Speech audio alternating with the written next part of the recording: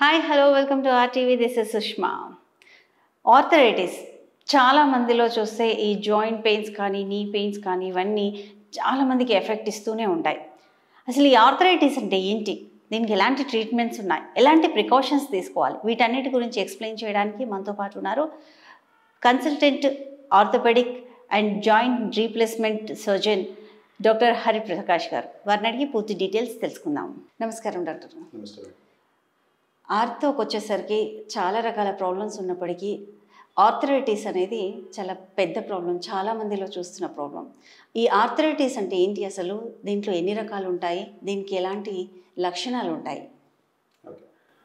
మీరు అన్నట్టు ఆర్థరైటిస్ అనేది చాలా wide spread term madam. Arthritis అంటే బేసిక్గా ఏదైనా జాయింట్ దగ్గర అరుగుదల ఉన్నప్పుడు మనం ఆర్థరైటిస్ అంటాం. ఆ ఆర్థరైటిస్ అనేది మోస్ట్ కామన్లీ ఏజ్ రిలేటెడ్గా రావచ్చు, దాన్ని మనం ఆస్టియో ఆర్థరైటిస్ అంటాం. అదే కాకుండా మనం టిపికల్గా కీళ్ళవాదం అని వింటూ ఉంటాం, దాన్ని మనం రుమటైడ్ ఆర్థరైటిస్ అంటాం. అది కాకుండా సీరోనెగటివ్ స్పాండైల్ ఆర్థరోపతీస్ అంటే వేరేవి, దాంట్లో కూడా చాలా రకాలు ఉంటాయి అనమాట. టిపికల్గా ఇప్పుడు అంటే వేరే డిసీజ్లో ఇప్పుడు గౌటీ ఆర్థరైటిస్ తీసుకోవచ్చు మనము, ఆరెల్ సోరియాటిక్ ఆర్థరైటిస్ అట్లాంటివి తీసుకున్నప్పుడు కూడా ఆర్థరైటిస్ అనేటివి వాటన్నిటిని మనం టిపికల్గా సీరోనెగటివ్ స్పాండైల్ ఆర్థరోపతీస్ అంటాం. కానీ మనము రెగ్యులర్గా చూసేది మాత్రం ఎక్కువ శాతం ఆస్టియో ఆర్థరైటిస్, అంటే వయసు పెరిగి అరుగుదల వల్ల వచ్చేదాన్ని మనం టిపికల్గా ఆస్టియో ఆర్థరైటిస్ అంటాం. డీజనరేటివ్ ఆస్టియో ఆర్థరైటిస్ అంటాం. సో అది మనం ఎక్కువ శాతం చూస్తుంటాం. అది కాకుండా మనం ఈ రుమటైడ్ ఆర్థరైటిస్ అనేది కూడా చాలా మందిలో చూస్తూ ఉంటాం. ముఖ్యంగా రుమటైడ్ ఆర్థరైటిస్ అనేది ఎక్కువ ఆడవాళ్ళలో చూస్తుంటాం. అందులో థైరాయిడ్ ఉన్న వాళ్ళలో, షుగర్ ఉన్న వాళ్ళలో ఇంకా ఎక్కువ వచ్చే అవకాశం ఉంటుంది. ఇప్పుడు ఆస్టియో ఆర్థరైటిస్ అన్నారు అంటే ఒక ఏజ్ వచ్చిన తర్వాత ఏ ఏజ్ నుంచి వాళ్ళకి చూడొచ్చు అంటారు? టిపికల్గా యూజువలీ మనం ఒక 60-65 ఇయర్స్ దాటిన తర్వాత వస్తాను మేడం. అలా అని చెప్పేసి ముందు రాకూడదు అని ఏమీ లేదు, తర్వాత రాకూడదు అనేది కూడా ఏమీ లేదు. కొంతమందికి ఇప్పుడు మనం ఒక 70-75 ఇయర్స్ వాళ్ళకు కూడా వాళ్ళ నీస్ అన్ని జాయింట్స్ అన్ని బాగానే ఉంటాయి, ఎక్సర్సైజ్ కూడా అంత ఎక్కువ చేంజెస్ ఉండవు. కొంతమందికి మాత్రం 50-55 ఇయర్స్లోనే ఆర్థరైటిస్ వచ్చే అవకాశం ఉంది. సో పర్టికులర్ ప్యాటర్న్ అనేది ఏమీ లేదు. కంపల్సరీ ఏజ్ దాటిన వాళ్ళకి అందరికీ రావాలని ఏమీ లేదు. అట్ ద సేమ్ టైం ఉన్న వాళ్ళ ఏజ్ పెరిగిన వాళ్ళందరికీ రావాలని కూడా ఏమీ లేదు, తొందరగా రావాలని కూడా. అది ఇంతకుముందు మనకి ఏమన్నా మోకాలకి కానీ ఆరెల్స్ ఏ జాయింట్కి అయితే ఆర్థరైటిస్ వచ్చిందో దానికి ఏమైనా ఇంతకుముందు మనకి దెబ్బ తగిలిందా, ఆరెల్స్ వాళ్ళ లైఫ్ స్టైల్ ఎలా ఉంది, అంటే వాళ్ళు ఎక్కువ కష్టపడి పనిచేసిన వాళ్ళలో ఎక్కువ వచ్చే అవకాశం ఉంటుంది. సో మల్టిపుల్ ఫ్యాక్టర్స్ ఉంటాయి వాటిని ఇన్ఫ్లుయెన్స్ చేసేది. మోస్ట్ కామన్గా మాత్రం మనం అరౌండ్ 60-65 ఇయర్స్ ఏజ్ గ్రూప్లో చూస్తాం మన ఇండియన్స్లో. అంటే జెనెటికల్గా కూడా వచ్చే అవకాశం ఏమన్నా ఉందా? ప్రతి ఒక్కటి జెనెటికల్గా డెఫినెట్లీ ఏదో కొంచెం డెఫినెట్ రోల్ అయితే ఉంటుంది మేడం. సో జెనెటికల్గా వచ్చే అవకాశం కూడా ఉంటుంది. ఎస్పెషల్లీ ఈ రుమటైడ్ ఆర్థరైటిస్ ఇట్లాంటివి జెనెటికల్గా వచ్చే అవకాశం ఇంకెక్కువ ఉంటుంది, ఈ టిపికల్గా ఆస్టియో ఆర్థరైటిస్ వీటికంటే ఎక్కువ. అంటే ఈ రుమటైటిస్ ఆర్థరైటిస్ అనేది ఆడవాళ్ళు ఎక్కువగా వస్తుంది అంటున్నారు కదా, వాళ్ళు ఎలాంటి ప్రికాషన్స్ తీసుకోవాలి అది రాకుండా ఉండాలి అని అంటే? అన్ఫార్చునేట్లీ అది రాకుండా ఉండడానికి అయితే మనం ఏమీ చేయలేం మేడం. ఒకసారి వచ్చిన తర్వాత దాన్ని ఎలా కంట్రోల్లో పెట్టుకోగలగాలి, దానివల్ల ఫర్దర్ కాంప్లికేషన్స్ రాకుండా ఎలా ఉండగలగాలి అనే దానిపైన మనం ఎక్కువ ఫోకస్ చేయాల్సి ఉంటుంది. సో యూజువలీ రుమటైడ్ ఆర్థరైటిస్ వచ్చినప్పుడు ఏంటి అంటే, ఒకవేళ దాంట్లో మైల్డ్ ఫామ్ ఉంటుంది, సివియర్ ఫామ్ ఉంటుంది. ఒకవేళ సివియర్ ఫామ్ ఉన్నప్పుడు ఏంటంటే డిఫార్మిటీస్, అంటే కాళ్ళు వేళ్ళు వంకరపోవడం. యూజువలీ రుమటైడ్ ఆర్థరైటిస్ చిన్న వేళ్ళలో వచ్చే అవకాశం ఉంటుంది. And bilateral symmetrical involvement of joints, అంటే చిన్న వేళ్ళు, 2 రిస్ట్స్, 2 ఎల్బోస్, 2 షోల్డర్స్ టిపికల్గా పేషెంట్ ఇలా పట్టుకుంటూ ఉంటారనమాట మనకు వచ్చిన. సో అలాంటివి ఎక్కువ ఉంటాయి వాళ్ళకి. అవి వచ్చిన తర్వాత ఈ వేళ్ళు డిఫార్మిటీస్ వచ్చే అవకాశం ఉంటుంది. ఇప్పుడు వాళ్ళకి మోకాల అరుగుదల కూడా ఇంకొంచెం ఎక్కువ ఉండే అవకాశం ఉంటుంది. అరుగుదల వచ్చిన తర్వాత కూడా మోకాలలో కూడా డిఫార్మిటీ వచ్చే అవకాశం ఉంటుంది. అవి రాకుండా ఉండడానికి అయితే మనం ఏం చేయలేము. వచ్చిన తర్వాత ఏంటంటే వాళ్ళు కొంచెం యాక్టివ్ లైఫ్ స్టైల్ ఉండడము, కొన్ని టిపికల్గా ఎక్సర్సైజ్ చేసుకుంటూ ఉండడము, and calcium supplementation, vitamin D supplementation తీసుకోవడం. ఎందుకంటే యాజ్ సచ్ రుమటైడ్ ఆర్థరైటిస్లో వాళ్ళకి పెయిన్ ఉండడం వల్ల వాళ్ళు ఎక్కువ యాక్టివ్గా ఉండరు, దానివల్ల వాళ్ళ ఎముకలు కూడా కొంచెం వీక్ ఉంటాయి. ఆ వీక్నెస్ కోసం మనం వాళ్ళకి ఆ సప్లిమెంటేషన్స్ ఇస్తూ ఉన్నప్పుడు ఏంటంటే వాళ్ళు చాలా కొంచెం బెటర్గా ఉండే అవకాశం ఉంటుంది. అండ్ వాటికి రుమటైడ్ ఆర్థరైటిస్కి మనకి చాలా ట్రీట్మెంట్స్ ఉన్నాయి, ఇలాంటి డిసీజ్ మోడిఫైయింగ్ డ్రగ్స్ ఉంటాయి. సో అవి ఇస్తూ అక్యూట్ ఫ్లేరప్స్లో ఉన్నప్పుడు ఎక్కువ పెయిన్ కిల్లర్స్ ఇస్తూ ఉంటాం. క్రానిక్గా ఉన్నప్పుడు ఏంటంటే డిఎంఆర్టీఎస్ ఇస్తూ సపోర్ట్ చేస్తారు వాళ్ళకి. మీరు ఇందాక అన్నారు గౌట్ ఆర్థరైటిస్, అసలు అది ఎందుకు వస్తుంది, దానికి గల కారణాలు ఏంటి? గౌటీ ఆర్థరైటిస్ అనేది కూడా టిపికల్గా ఈ మధ్య మనం చాలా మందిలో ఎక్కువ చూస్తున్నాం. ఒకప్పుడు ఏంటి అంటే main reason was alcohol and non vegetarian, very high protein rich diet తీసుకున్నప్పుడు ఏంటి అంటే ఆ ప్రోటీన్ బ్రేక్ డౌన్ అయ్యి అది యూరిక్ యాసిడ్ అనే మెటబోలైట్ లాగా కన్వర్ట్ అయ్యి అవి వెళ్ళి జాయింట్స్లో డిపాజిట్ అవుతుంది.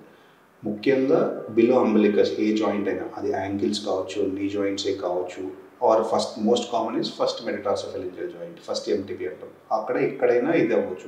ఆర్ ఎల్స్ హీల్లో టెండాకిలిస్ అటాచ్మెంట్ ఎక్కడైనా అవ్వచ్చు. సో మోస్ట్ కామన్గా ప్రోటీన్ రిచ్ డైట్ ఎక్కువ తీసుకున్నప్పుడు ఉంటుంది. ఈ మధ్యకాలంలో మన అలవాట్లు మనం ఎక్కువ బయట తినడము, ఈ జంక్ ఫుడ్ వాటితో కూడా చాలా ఎక్కువగా వస్తుంది ఆ గౌటీ ఆర్థరైటిస్. సో అది వచ్చినప్పుడు ఏంటి అంటే మనం యూరిక్ యాసిడ్ అనేది టెస్ట్ చేసుకుంటాం. అది ఎంత ఎక్కువ ఉంది అనే దాన్ని బట్టి బేసిక్గా దానికి యూరిక్ యాసిడ్ తగ్గించుకోవడానికి మనం వాడాల్సిన కొన్ని మందులు ఉంటాయి, దాని ప్రకారంగా మందులు వాడతాము.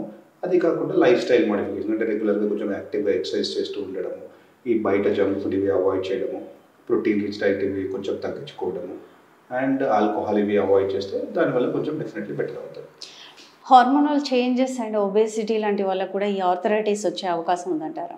Definitely madam. ఇప్పుడు హార్మోనల్ చేంజెస్ అన్నప్పుడు మనం టిపికల్గా ఎక్కువ ఫీమేల్స్ గురించి మాట్లాడతాం.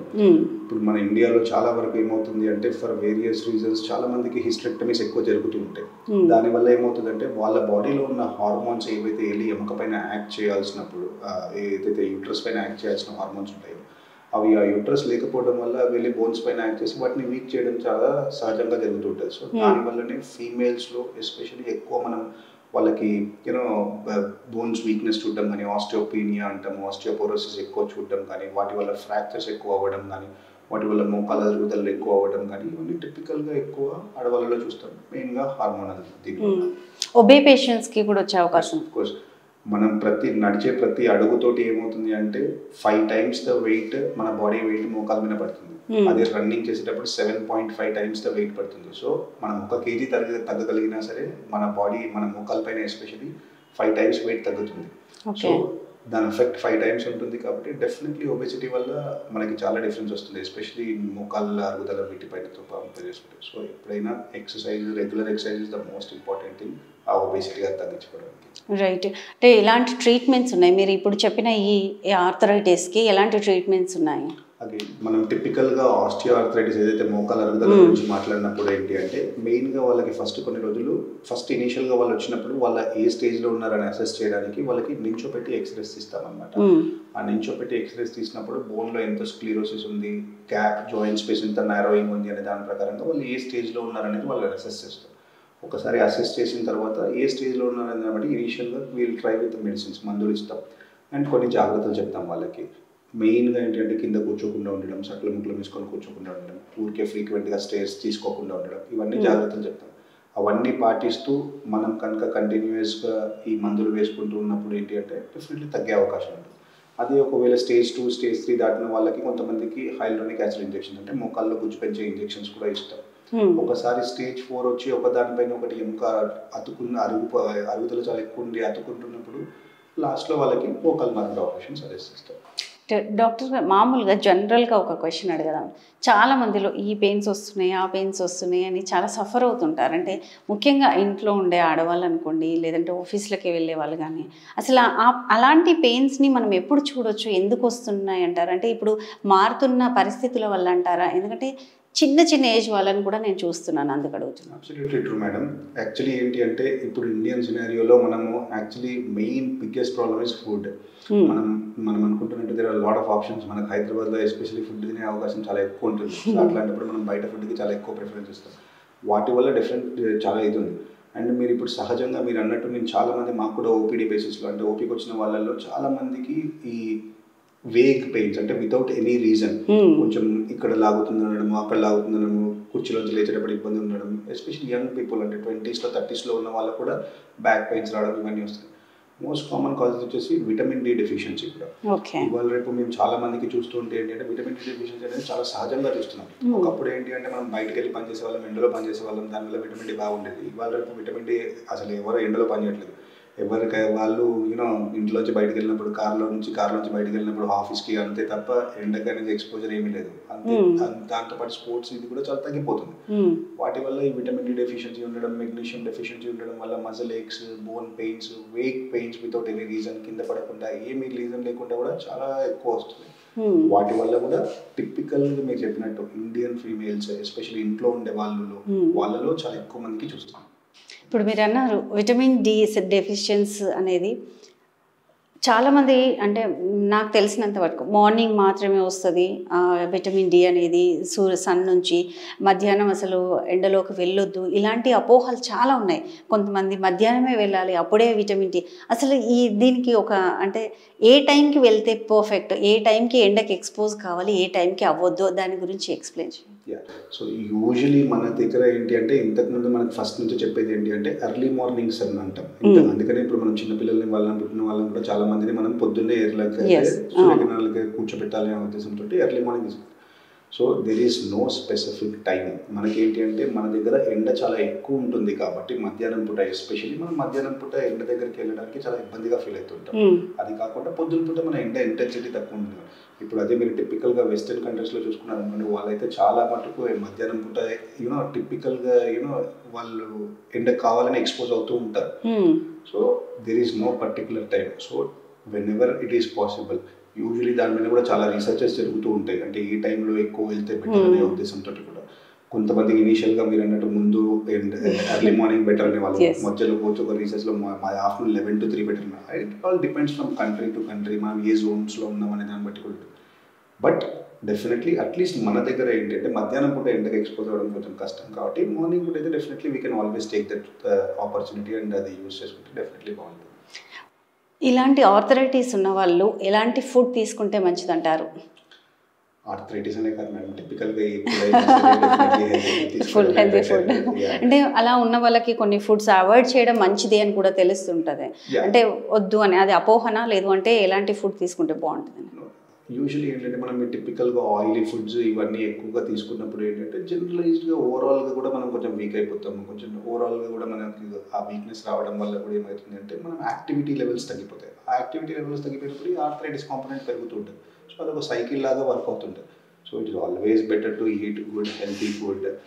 ఇఫ్ యూఆర్ వెజిటేరియన్ కావచ్చు, నాన్ వెజిటేరియన్ కావచ్చు, ఏది అయినా ఎక్కువ తీసుకున్నా కూడా మంచిది. కొన్నిసార్లు వింటుంటాము ఆలు తీసుకుంటే పెయిన్స్ ఎక్కువైతాయి, బ్రింజాల్ తీసుకుంటే పెయిన్స్ ఎక్కువైతాయి, ఇలాంటివి ఏమైనా రిస్ట్రిక్షన్స్ ఉంటాయా వెజిటేరియన్ కానీ ఆర్ నాన్ వెజిటేరియన్ కానీ? అంత సివియర్ రెస్ట్రిక్షన్స్ కంప్లీట్గా లైఫ్ లాంగ్ వాటిని అవాయిడ్ చేయాలనేది ఏమీ లేదు.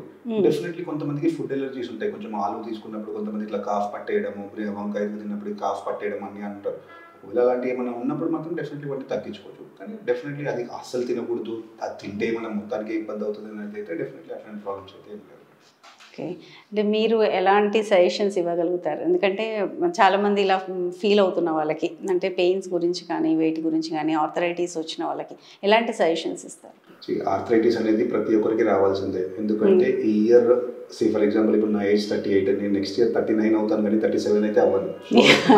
వయసు పెరిగేది, వయసు అనేది అందరికీ పెరుగుతుంటుంది. ఈరోజు నాకు రేపు అందరికీ. సో డెఫినెట్లీ అందరికీ వయసు పెరిగేదే ఉంటుంది. ఆ ఏజ్కి మనం రెస్పెక్ట్ ఇవ్వాలి. దాని పరంగా మన అలవాట్లు మార్చుకోవాలి, దాని పరంగా మన లైఫ్ స్టైల్ మోడిఫికేషన్స్ మార్చుకోవాలి, దాని పరంగా మన ఫుడ్ హ్యాబిట్స్ కానీ మన యాక్టివిటీ లెవెల్స్ కానీ మార్చుకోవాలి. Definitely regular timely food, regular exercise కంపల్సరీగా పెట్టుకోవాలి. అది పెట్టుకుంటున్నప్పుడే మనం యాక్టివ్గా ఉండగలుగుతాం. అండ్ ఏజ్కి రెస్పెక్ట్ ఇస్తూ ఆ ఏజ్ రిలేటెడ్గా మనకు వచ్చే ప్రాబ్లమ్స్ తోటి వాటికి అవాయిడ్ చేసుకుంటూ ఉండడమే. అంటే ఫర్ ఎగ్జాంపుల్ ఒక 60 years దాటిన వాళ్ళలో టిపికల్గానే ఇండియన్ టాయిలెట్ యూస్ చేయొద్దు, వెస్ట్రన్ టాయిలెట్ యూస్ చేయమని చెప్తాము. ఫ్రీక్వెంట్గా మెట్లు ఎక్కడం దిగడం తగ్గించుకోమని చెప్తాం. పూజ చేసుకున్నా సరే పైన పెట్టుకొని చేసుకోవడం. సో అలాంటిప్పుడు ఏంటంటే ఆ అరుగుదలని కొంచెం మనం కంట్రోల్ చేయొచ్చు. డెఫినెట్లీ ఏజ్ పెరిగే కొద్దీ అది పెరుగుతుంది తప్ప దాన్ని ఆపనైతే ఆపలేము. ఎందుకంటే మనం దేవుడికి అయితే వ్యతిరేకంగా పోలేము. సో కంపల్సరీ అది అందరికీ వస్తుంది. దాన్ని ఎంత తగ్గించుకోగలిగితే అంత better. Thank you doctor, thank you very much.